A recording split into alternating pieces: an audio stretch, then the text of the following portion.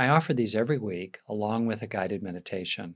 Just click the subscribe link below to be notified through YouTube when I post the latest recording.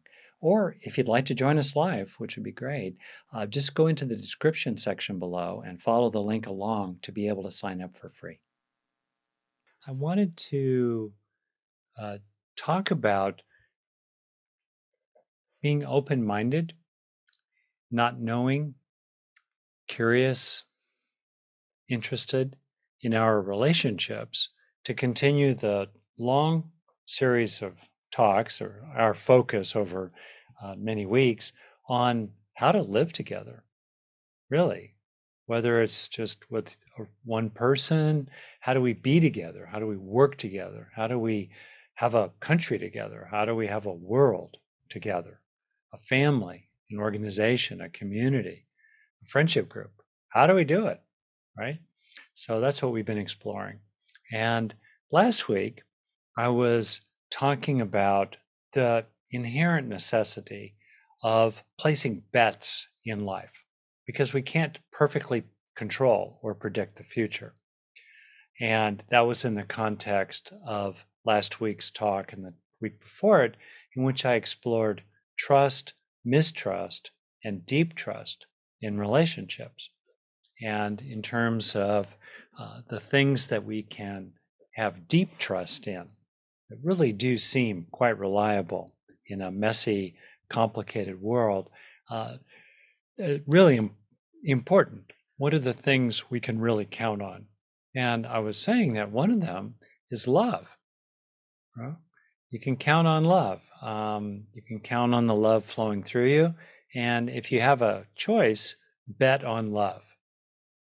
Then I used a goofy example from decision theory, in which I'll repeat the example, which I don't think I was as clear about as I should be. In this life, we're faced with choices, and not making a choice is itself a choice. We cannot avoid choices. So if we're going to make good choices, we have to place a bet. And I'll give you an example. Our son, I can admit it, he played poker online 10, 15 years ago, in part to put himself through college, because he was good at it. And he would be playing 4 tables at the same time, tracking the odds of what would happen if he placed one kind of bet or another.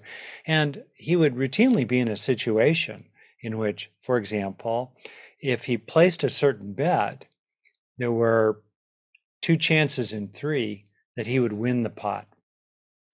2 chances in 3 is pretty good. Very often he was betting on margins that were closer to 55-45, or even 51-49, right? 2 out of 3, that's pretty good. But that meant that 1 in 3 times when he placed that bet, he would lose his money. Did that mean he made a bad decision to place that bet with a 2 out of 3 chance of winning? No. It was the right decision based on the information he had at the time. And it would always be the right decision. So then I used a more extreme example in which, if you're facing 2 doors, the left door, my left, the right-hand door, and you know that behind one of those doors is everything you want. Piles of gold, enlightenment, a wonderful life partner, whatever, behind one door. And behind the other door, the right-hand door, or the other door, is a tiger who will eat you. Okay?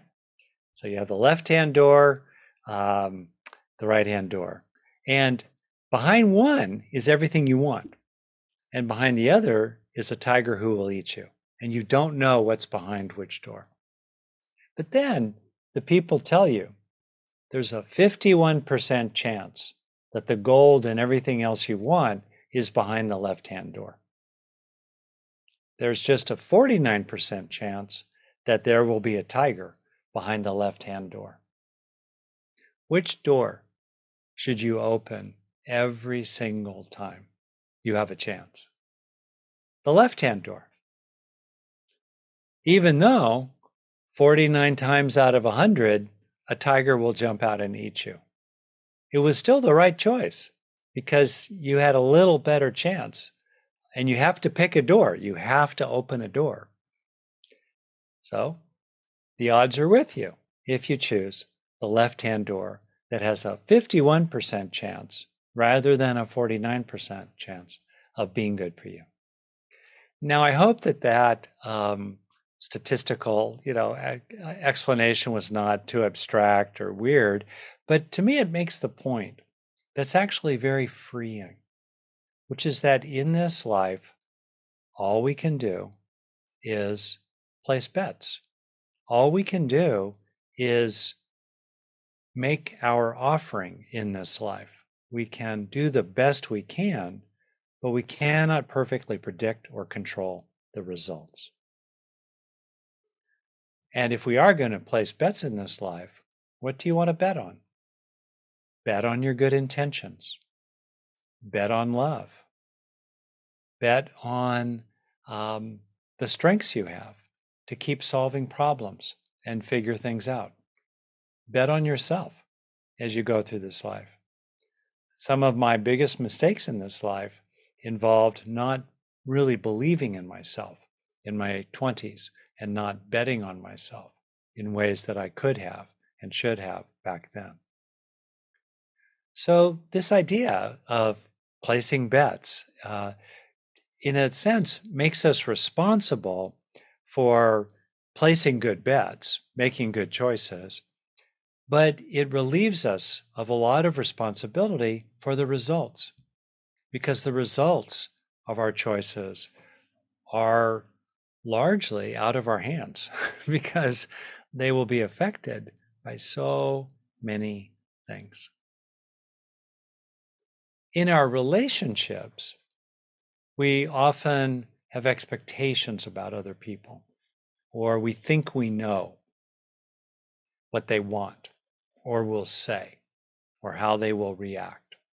We think we know these things, which reminds me of the teaching from the great Zen master Suzuki Roshi, bless his memory, in which he said famously, "In the beginner's mind are many possibilities, but in the expert's mind, there are only a few."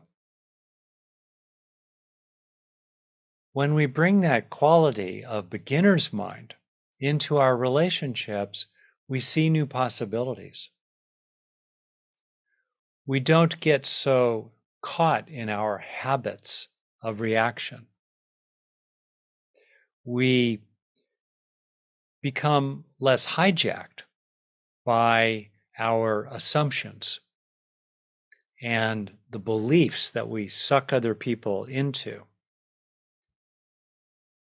And what enables us to get those benefits with other people is the feeling, the stance of not knowing. Or in the title of a beautiful book from Suzuki Roshi, a collection of his teachings, not always so. Not always so. So I invite you to reflect on one or more relationships, and in particular, focus on something that's challenging or a conflict, tense. Maybe you get reactivated. Maybe you get, like I can get, a little pushy about it. Reflect on that, or maybe reflect on a relationship in general that has troubled you. Maybe it's what you think about when you go to sleep. You have a adult child that worries you, or a friend or relative who will not talk to you, or maybe you feel frustrated in a relationship because you'd like to ask for something and you feel afraid to. Whatever it might be, ground this exploration tonight in a particular relationship, and then ask yourself, how might it help if I brought more of an attitude of not so sure, or don't know, maybe so, don't know? What would happen if you were more curious rather than sure about what the other person is thinking or valuing? What might happen? What might happen? So, to make this a little more concrete, let's start with the answer to a question I got from the great teacher, Joseph Goldstein. And I've had the idea that it would be very interesting if we could get a critical mass of people worldwide, let's say 1 billion people, to do something for 5 minutes a day that could change the course of history. What might that be? If 1 billion people did something for 5 minutes a day, what could they do that could change the course of human history?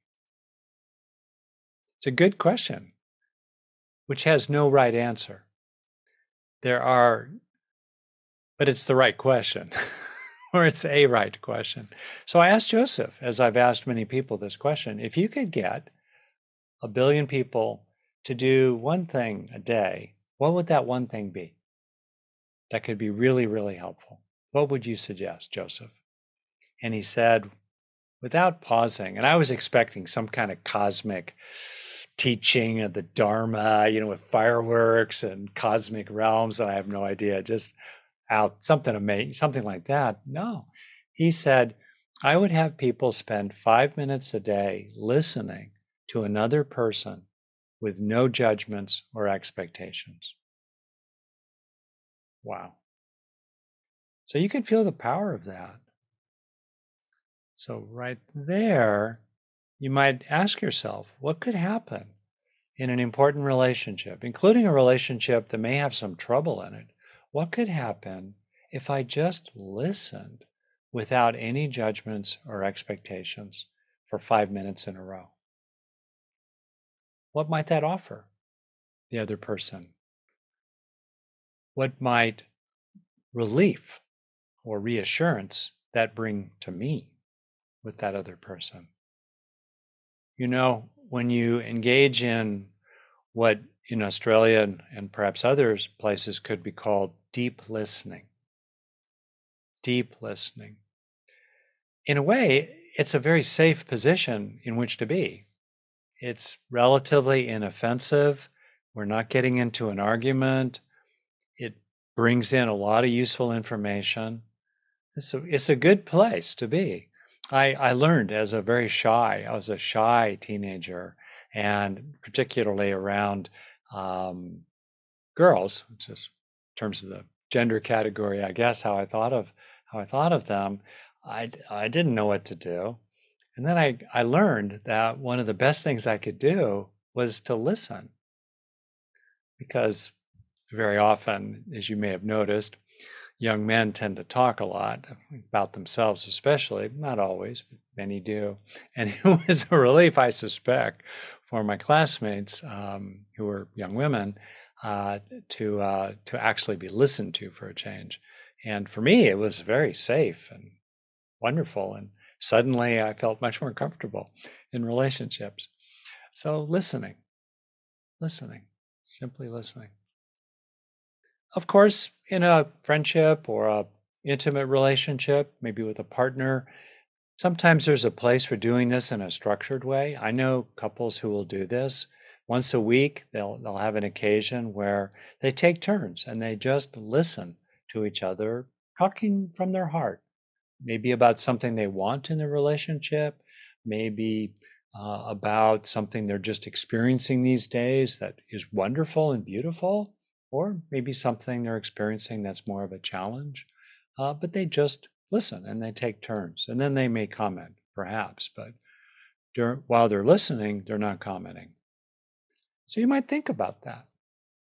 You might think about that as an expression of don't know mind. It's sometimes called beginner's mind, child mind, fresh mind in the present.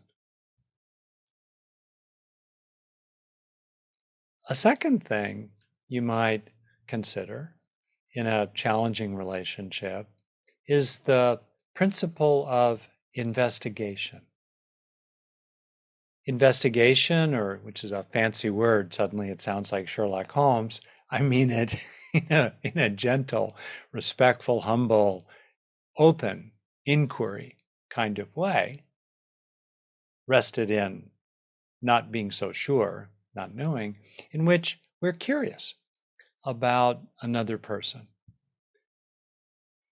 In the 7 factors of awakening, of enlightenment, in the Buddhist tradition, investigation is one of them. We're looking, we're curious, we want to understand. I believe one of the 7 habits of highly effective people from Stephen Covey: seek first to understand and then to be understood. We start with understanding. And so with another person, sometimes we just investigate inside our mind because maybe it's not appropriate to ask them questions, or we can't because of our circumstances, at least at the time. But inside our mind, we can wonder, what might be motivating that in them? Why do they keep doing that? What might they be starting to feel based on the fact that in our last 3 or 4 interactions, I found something that they could improve and mentioned it to them? What might be gradually building up in them because of that history? So we can investigate inside our own minds in thoughtful ways. We can also investigate directly with another person, hopefully respectfully, hopefully gently and skillfully. We can try to find out what are the feelings that go along with those thoughts and words. Not trying to play therapist or be a prosecutor, pinning them down, just open, curious, interested, investigating. What might be the softer feelings of hurt or worry underneath a surface of anger? We could ask another person maybe. We might ask them, wow, I'm sorry, something happened here. What is it that you wish had happened? Or the next time we're in this kind of situation, what do you hope we do that will be different next time? These are good questions of inquiry. Empathic inquiry, even just sharing guesses. I'm guessing you might be sort of frustrated, or maybe that's the wrong word, feeling pressured, stressed, I don't know. But I'm kind of guessing, what are you feeling? Or is that even close? How would you say it?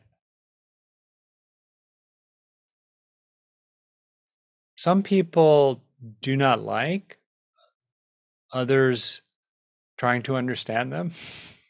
For them, it might feel invasive or the prelude to some kind of control based on their history. I can relate to that, given my childhood. And so maybe we don't go public with our inquiry. We just stay inside our own minds. Other people, I experience a lot of people, they might look at you twice to double check that you're sincere and that this is not some gimmick or a covert effort to sell them something or persuade them to something, that you are genuinely interested and that you genuinely don't know and you'd like to find out. Lots of people, in my experience, are quite appreciative of others who approach them in that way. So we have a sense of not knowing, we have deep listening, we have investigation that's more active. You may recognize investigation as the I in the RAIN acronym, RAIN, from Michelle McDonald, developed further by Tara Brach, in which the N is nurture, the I is investigate, the A is allow or accept, and the R is recognize. So investigating, it's a really, really, really important thing. And then there's a third thing you might think about with other people. Alongside deep listening and investigating, you might think about expectations or assumptions and holding them very, very lightly.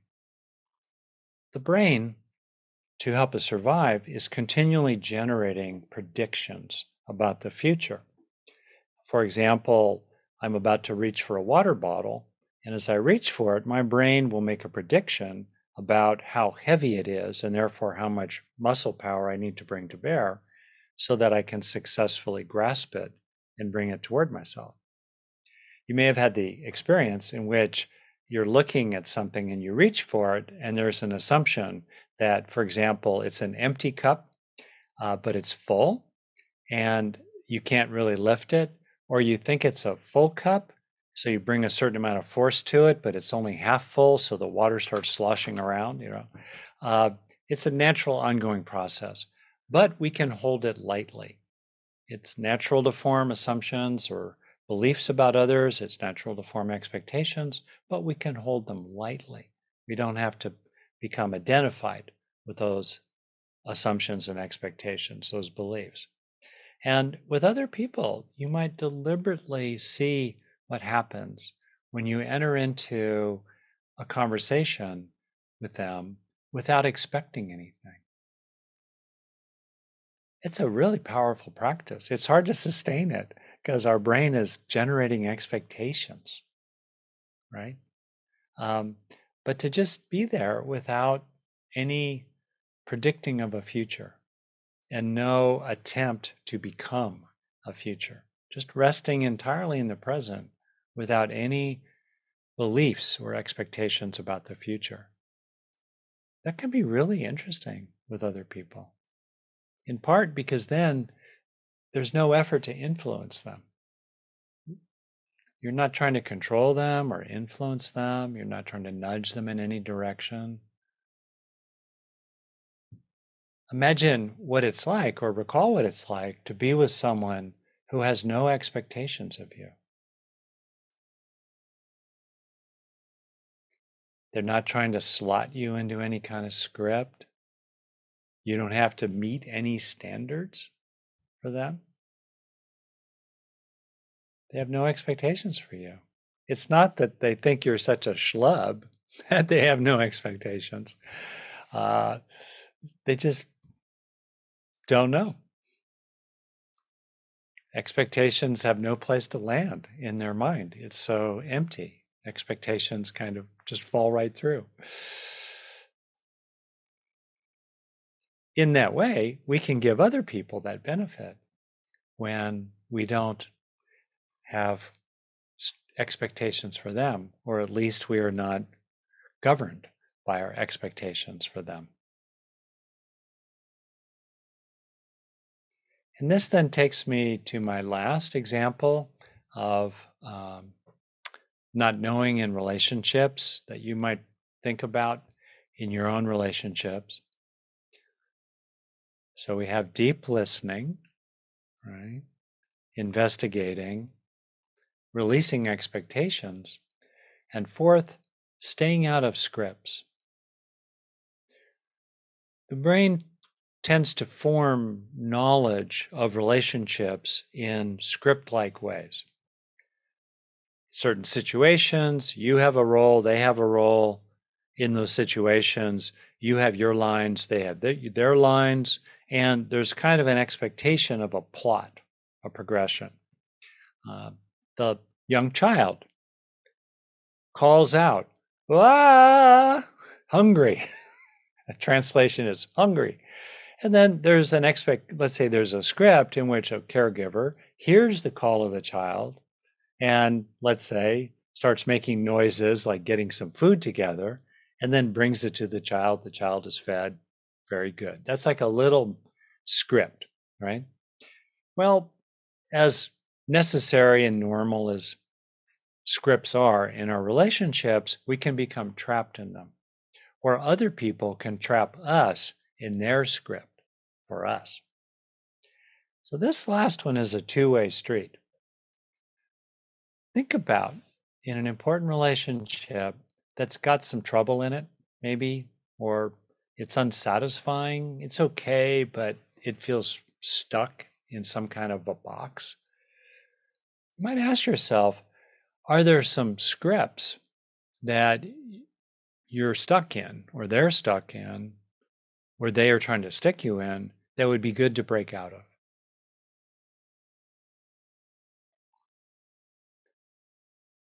Maybe they are trying to cast you in the role of being a bossy authority figure when you're just a colleague who is smart and has good ideas and wants to offer them.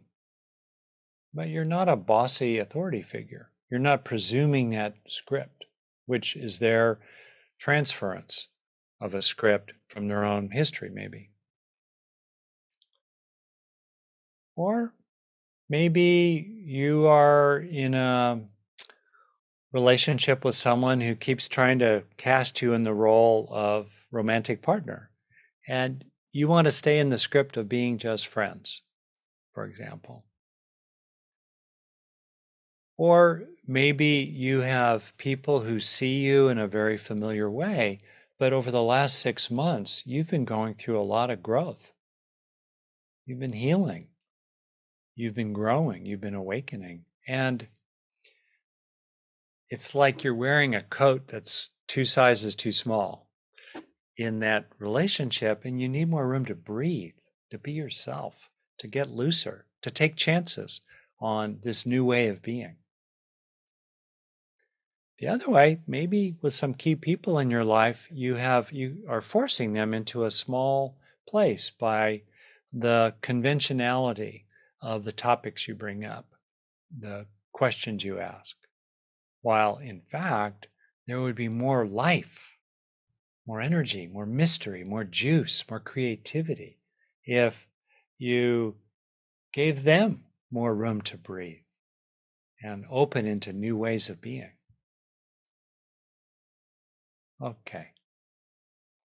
So I invite you to consider these 4 different ways of applied not knowing in your relationships.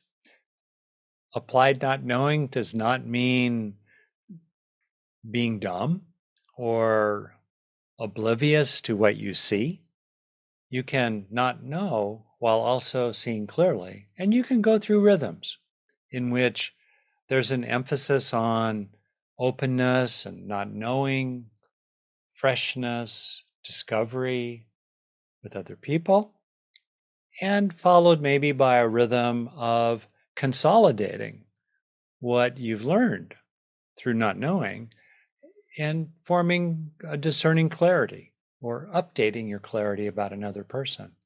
And then going back into a rhythm of openness, inquiry, and not knowing. We can do this rhythm over the course of a single minute, a couple of times even in an interaction. And we can do this rhythm of not knowing, clarifying, not knowing, clarifying over weeks and months and even years in a longer term relationship. Okay. Well, I'm seeing, by the way, at 7 p.m., touches my heart, from Barbara. On my first date with my husband, he asked, "What are your hopes and dreams?" And then he listened. "Keeper," she says, with an exclamation point. Okay, great. Okay, great. Well, any questions toward the bottom? Can I give an example of the rhythm? Great. So I'm thinking right now of, let's say, my wife, who I've been married to for 40 years. It's easy to form a lot of assumptions over a long period of time. And I will just say that often I'll have the experience in which, let's say in the morning, when we kind of gather in the kitchen, like couples often do, get our coffee, kind of wake up, talk about what we're doing that day. Maybe there's something. And I can find myself listening to her in a very routine way. as I get organized myself, and I'm slotting what she's saying into familiar boxes. And okay, good, got it, yeah, da. So that would be an example of what I'm calling the clarifying or, conventional knowing. And then often I'm happy to report, I'll kind of catch myself and I'll just look at her in a fresh way. And suddenly I'll see I'll see this young woman in the face of someone who's 68. I'll see her bright, ageless eyes. I'll see the twinkle. I'll see the spirit I love. And I'll feel, don't know. Like there's a sense of, oh, don't know. And in that don't know is excitement, isn't there? When we don't know, then we're in child mind. Why do you think children are happy a lot? Because they don't know. When you have kids, little ones especially, you start to realize what life is like, a foot or two off the floor, and it's really different. Don't know. So that would be an example of a kind of rhythm. Or maybe I'm talking with someone in a business setting or organizational setting I'm involved in right now, and we're rolling along, and it seems like we're tuning into each other. It's very good, and we're aligned. But then suddenly there's some sort of roadblock or a misunderstanding, and I don't understand why there's a misunderstanding. My righteous mind then comes up and says, "What's so hard to understand here?" Okay, righteous mind, thank you for sharing. We got it. Thank you. Fine. And then I might move out of that kind of conventional form of knowing that's efficient when it's all going well into stepping back, big picture, don't know mind. What's happening here? What did I miss, or what's going on? What can I become more aware of? That would be an example of that rhythm. Okay.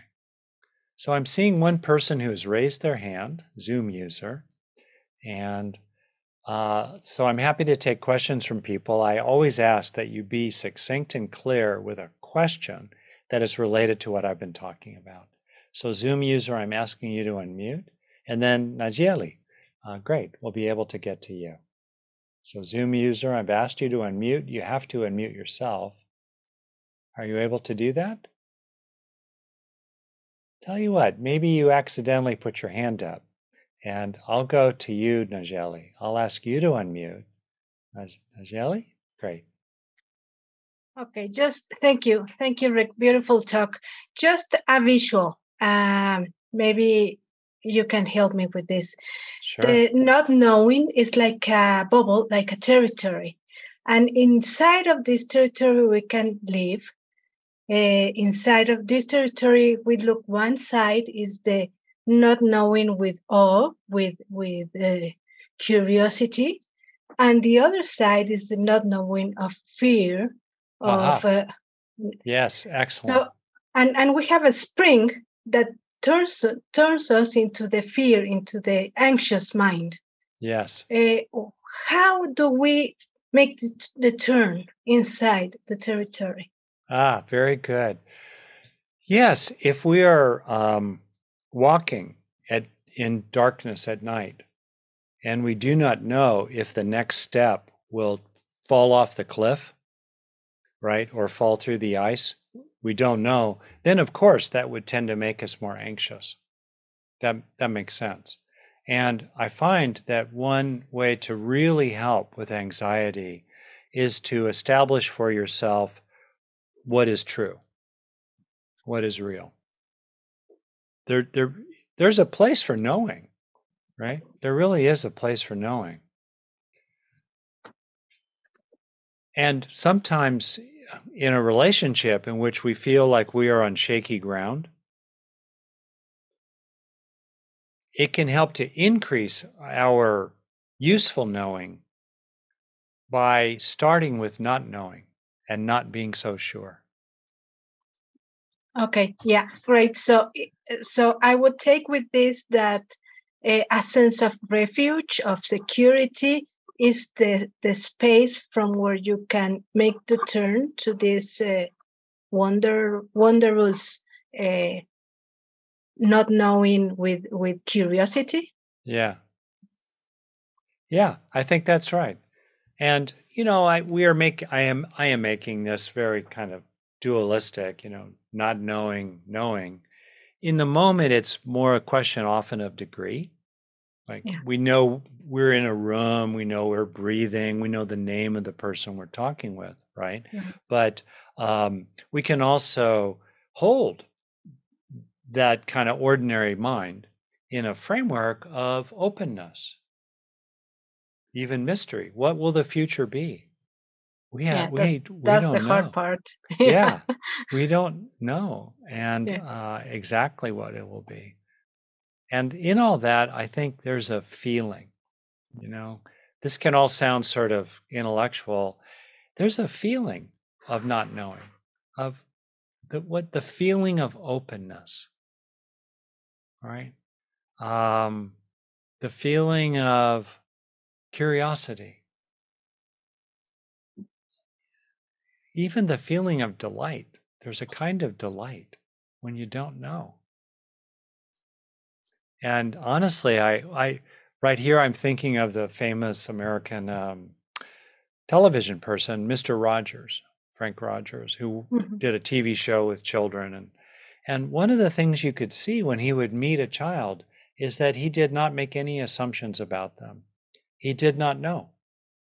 He was curious, right? He was curious. And you could feel that there was a beginner's mind in Mr. Rogers in which there were many possibilities. And that was a delight, right? That was a delight. Don't know.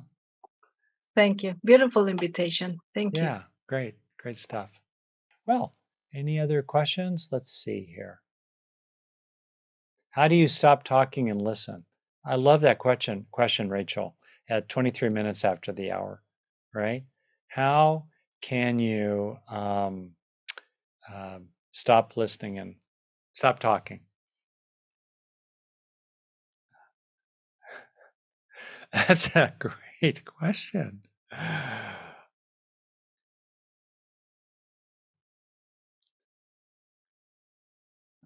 Well, a couple things. It helps to notice when you are talking a lot, especially if you have a position of privilege in society. It's very helpful to actually ask yourself if you are using more than your share of the time.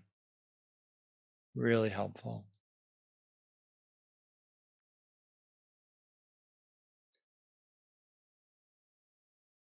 Second,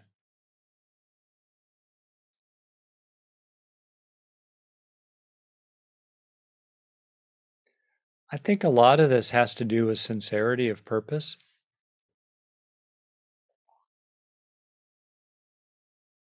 In other words,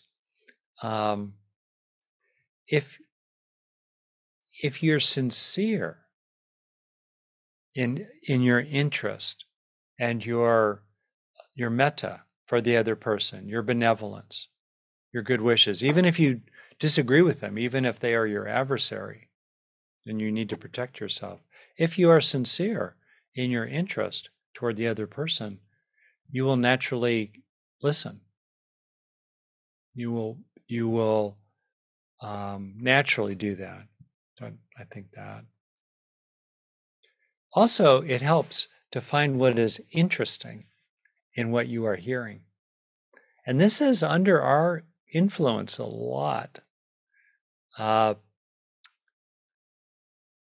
One of the things I have helped myself learn how to do is to be interested and to find what is interesting in the other person. And that is a wonderful gift, right, for yourself to learn how to find what is interesting. My father grew up on a ranch in North Dakota, and he became a zoologist. And as we all noticed about him, he's no longer alive. He was endlessly curious.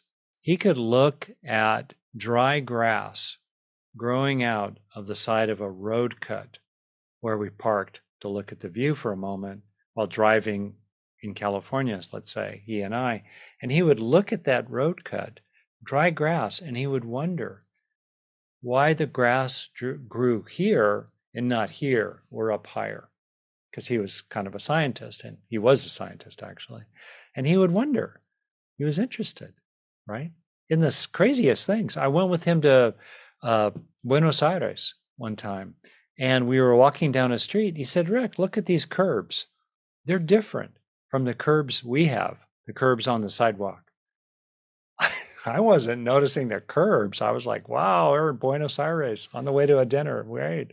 But he was like, look at the curbs. They're interesting, right? He was interested. So that cultivation of the capacity to be interested in other people, I think, is a really, really good thing. And to move past the surface in what they're saying, or the conventional cliches in what they're saying.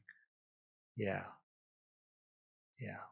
And to just think how much it's a blessing to you to be interested in them, and how much it's a blessing for them to feel your interest in them. Okay, so Larry Best, we will finish with you. I'm asking you to unmute. Great. Good. Excellent. Oh, I think you have to unmute yourself again. Great. Thank you. Sorry. Yeah, thank you. Yeah, I so love what you said about, not focusing on results and just kind of being open and focusing on your good intentions. And I think what I struggle with is so much of the world and the culture and professional culture is always focused on results, and our productivity and our livelihood is dependent on that. So how can we keep that open heart and accepting that we don't have control when the predominant culture in our survival seems to, kind of forces us to focus or requires us to focus on results. Yeah, that's so good. I have a business background before I became a soft-headed therapist, so I can understand. And I'm in situations, we have a small business ourselves, and we need to have certain results occur. We have key indicators. We track things weekly. I mean, there's a place for that. You're driving down the highway, right, Larry? You want to make sure that you're in your lane and you're not running any red lights. I mean, it's okay to be aware of results. I guess for me, where this is a practice is around holding the results lightly and emphasizing the causes that we are continually generating and focusing on that produce those effects. So we're paying attention, including in business and in life, to the results, the effects of the forces, the factors that we are mobilizing.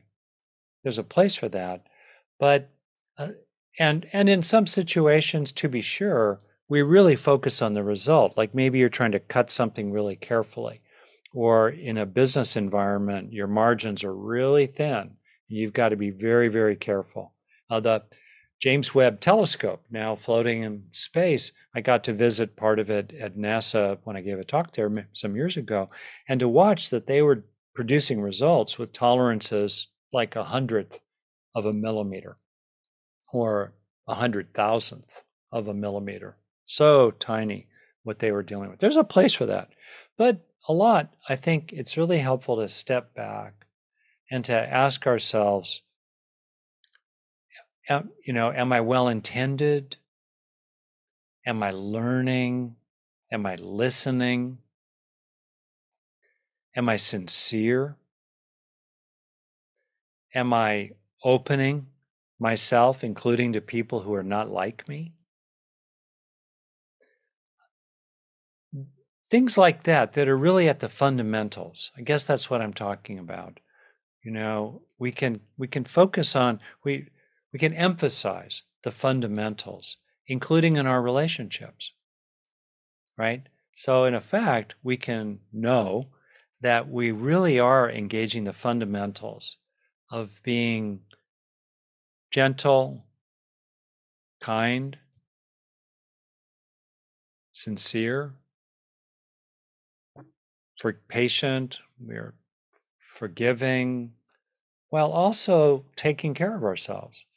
We can focus on those fundamentals in our relationships and just know that you cannot make them love you. You cannot make them listen. You cannot make them stop taking drugs. You cannot make them eat the right food, right? It's hard to get people to do the dishes the right way. And there's something about that that I find really helpful. And I think about myself as I finish here, how much of the time in my own history, including recently, I'm embarrassed to say a little bit, I have gotten fixated on making certain things happen inside the mind of the other person.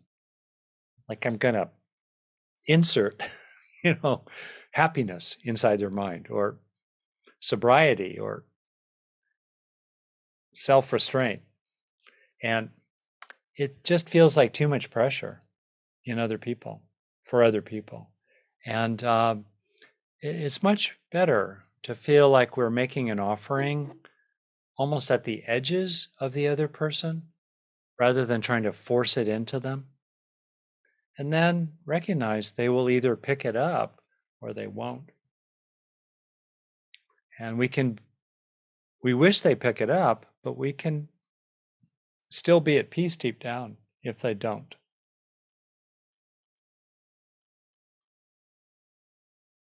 So let's just take half a minute and sit in the feeling of not so sure. Maybe so. Could be. What might be true?